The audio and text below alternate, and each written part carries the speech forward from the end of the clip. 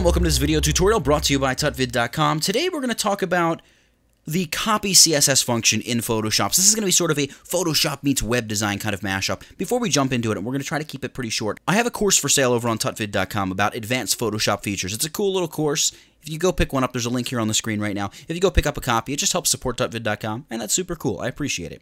So you're scared of web design? Well, don't be a chicken. Ha ha ha ha ha. I just needed an image for this tutorial. That's the only reason I have this. I'm going to go ahead and fill this with white, and we're going to build ourselves a little button here. So I'm just going to click once, and I'm going to make my button 350 pixels wide by 125 pixels tall. We're going to set the corner radius, whatever, to 20 pixels. Apparently I'm educated. Hit OK, and we have our rounded rectangle. Now I'm going to select this little thumbnail here, and I'm going to choose to fill it with a green. Great. I can close my properties panel. I'm going to zoom in on this button up here. I'm going to grab my text tool, and I'm going to type out the words "follow me." I'm going to commit the change. We can't see it because the text is white. So I'll grab the move tool and I'll just drag it down here onto our button. It's going to snap to the middle. Great. Let's select the rounded rectangle layer and go layer, layer style, drop shadow. We're going to throw just a quick drop shadow underneath this. Set the angle to 90 degrees. We're going to set the size to 0, and we're going to set the fill color to, I'm going to sample that green, but I'm going to make it a little bit darker. Green, something like that, and the opacity should just be 100% straight up. So there we go. We've got a nice little sort of, I don't know, almost 3D-esque looking button. We could add all kinds of other layer styles and stuff, but let's just keep this simple. Let's not make things too complex. Now, there are a few things we can do. We can right-click on any given layer and just choose Copy CSS. We can also go Layer, Copy CSS, and what that's going to do is it's going to copy the CSS styles that would build the shape or whatever you have on that layer to the best of Photoshop's ability.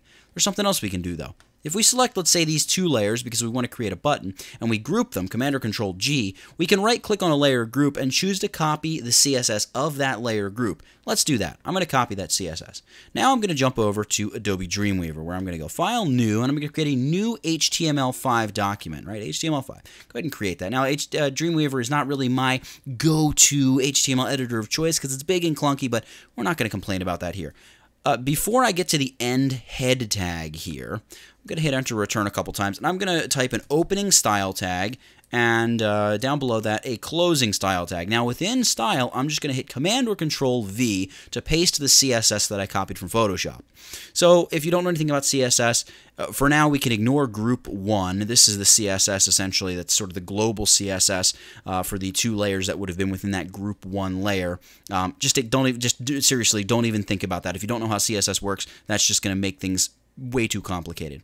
I'm going to go down here in between body, in between these two body tags, because what we need to do is we need to build a piece of text that corresponds to follow me, and then attach the name follow me to it, so all of these styles get applied to that text, and we need to create just an empty box so we can apply all of these styles to our empty box. Let's begin with the empty box. So here in between the opening and closing body tags, we're going to type open div tag, class equals open and close quotes, and then within the quotes, I'm just going to copy this, going to highlight, well, if I can stop right-clicking, that is, I am going to copy rounded rectangle _1. Copy that, and I'm going to paste it within my quotes there. All right, I'm going to do my closed angle bracket and then create a closing div tag. All right, I'm going to save this document here to my desktop. I'm going to save it as nope.html. I'll go ahead and hit save, and then we can go File, Preview in Browser, preview this in Google Chrome, and check it out. We get a button, but it's way off center. Why is it way off center? Well, and actually, let me just make sure I pull this all the way up into screen so you guys can see what's going on here. Why is the button way off center? Well, if we go back to Photoshop, it's because our actual overall image is a massive image, almost 5,000 pixels wide, and it's almost 3,300 pixels tall. So what does that mean? Well, if we go back to our Dreamweaver code, we can see that our rectangle is being positioned absolutely. That means it needs to sit in this exact spot with no regard to anything going on around it. And that's 900, almost 1,000 pixels from the left-hand side of the screen and 716 pixels from the top. Position absolute is, generally speaking, a bad way to go unless you're building your website or your application in a pretty specific way. So we're going to delete both this idea of absolute positioning and our left and top positioning, parameters, I guess you could call them. I'm going to get rid of all of that, and now we're just left with the width and the height of our box, a z-index, which we don't need. That's sort of like the layer order, see z-index 3, and then z-index 4 for our text, indicating that the text will be on top. You only really need that z-index when you're using, you guessed it, absolute positioning, which as you saw a moment ago, we got rid of.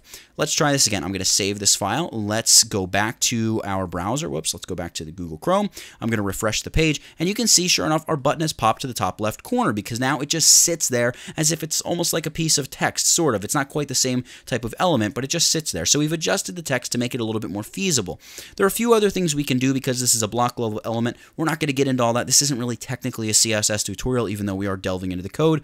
Let's talk about adding the follow me text. So here within our div tags, we're going to add a paragraph. So an opening p tag and a closing p tag. And here within the opening p tag, we're going to add a class. Class equals open and close quotes.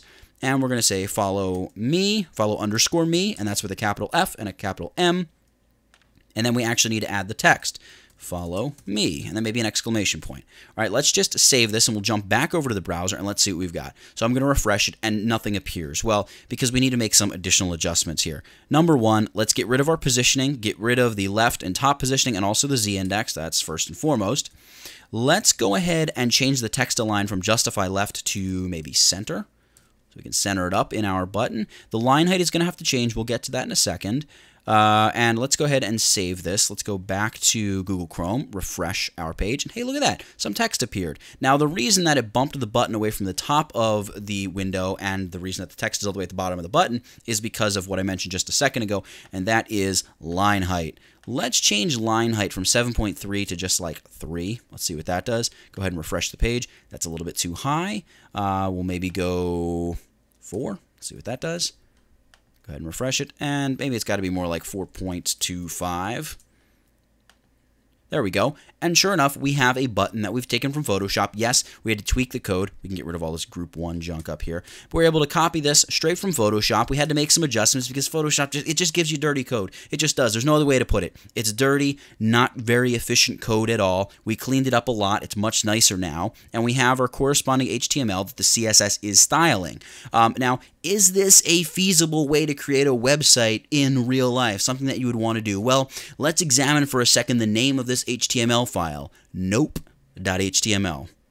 It's not a feasible way. It's not the way that I would create a website, but it is good to know the features there in Photoshop because there may be a time when you're working on a web design project and you absolutely need to quickly, in a bind, get some CSS to throw together, but it's also imperative, as you just saw me go through and parse through this code, it is imperative that you understand how to go through and filter through your CSS because without knowing how to do that, our button would have been way out in the middle of the screen with no text on it, and it just would have been a mess. It would have just been an absolute mess. You can do stuff with the copy CSS function in Photoshop, but it's not really nearly the most effective way to work with CSS in Photoshop. It's best to actually go and learn CSS. It's not that scary. It's not that difficult. It can be a lot of fun. But do know that you do still have the option to right-click on virtually any layer and choose to copy the CSS, especially when we're talking about text and objects. So for copy CSS in Photoshop and the difficulties of getting good, clean code out of Photoshop, well, that's it.